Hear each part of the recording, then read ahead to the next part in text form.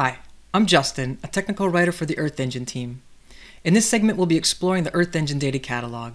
The Data Catalog is a public archive of over 700 geospatial datasets made available through the Earth Engine API. Major dataset categories include imagery, climate and weather, and geophysical. Auto-ingestion pipelines are continuously updating and adding new observations to the archive. Some datasets, such as GOES, Sentinel, and Landsat, are ingested in near real time, while others are updated periodically as new data are made available by providers. Catalog entries and their metadata are accessible via a website. Let's take a look. Welcome to the Data Catalog. You can find the site URL provided in the video description, but I often simply do a web search for Earth Engine Data Catalog. You can also access it from the JavaScript code editor's search bar menu, selecting View Data Catalog. You can also get there from the Earth Engine Developer Guide pages using this Data Catalog tab. With over 700 datasets, discovery is an important function of the site. There are several ways to find data of interest.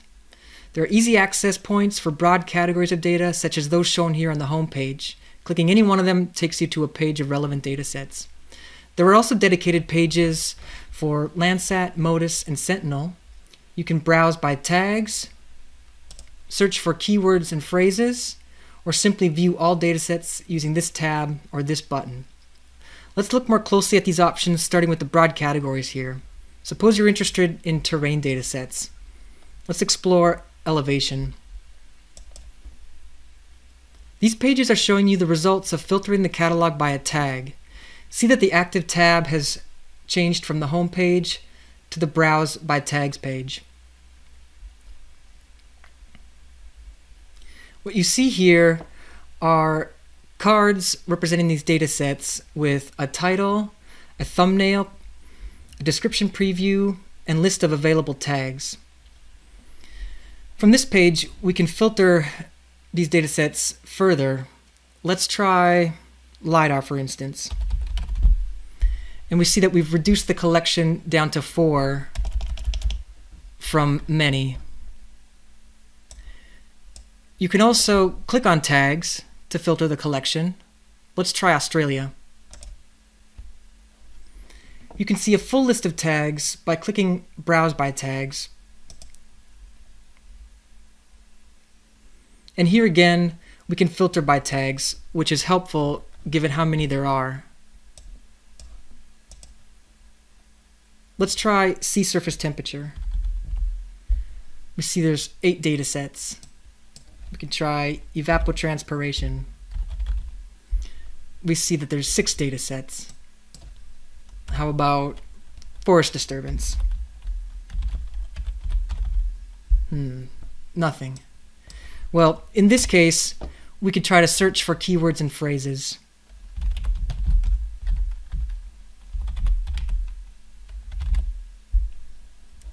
And we will search all results in the Earth Engine Data Catalog.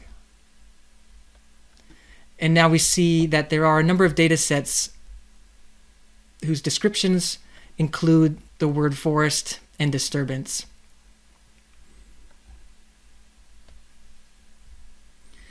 Let's take a closer look at a dataset's metadata page.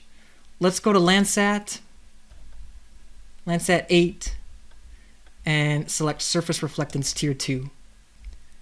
Each dataset in the catalog has a page that looks similar to this, that includes a thumbnail representation, dates of availability, a provider's link, a code snippet to import the collection or image or feature into your Earth Engine script, and a list of tags.